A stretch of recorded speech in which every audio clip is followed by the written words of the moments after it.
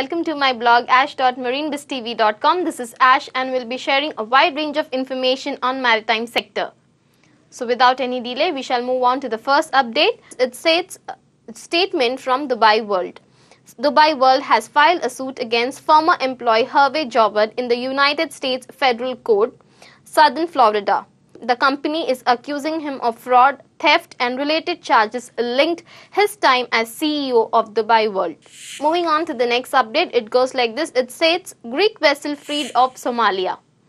Somalia pirates have released the dry bulk carrier Irene MV. The Greek St. Vincent flagged vessel was hijacked 100 nautical miles off Al Mukalla in the Gulf of Aden in the middle of April. The crew of 22 reported to be in good health. Let's check out the next update. It says launching of EcoJet passenger ferry.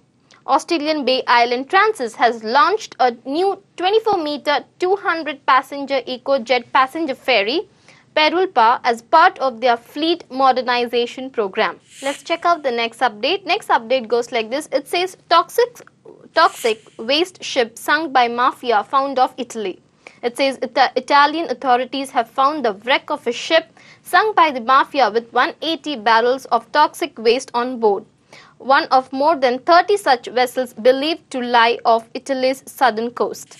Moving on to the final update, it goes like this. It says 2012 Olympic venue to host ISAF World Cup. The 2012 Olympic sailing venue at Weymouth and Portland will host the final event at 2008-2009 ISAF Sailing World Cup Series. Over 700 sailors representing 38 nations have gathered at the Weymouth and Portland National Sailing Academy. So viewers, to get more information on these updates that I have shared with you all, you can log on to news.marinebiztv.com and also check my blog ash.marinebiztv.com. Keep yourself updated on every aspect of maritime industry. Stay tuned. Catch you tomorrow. Bye-bye.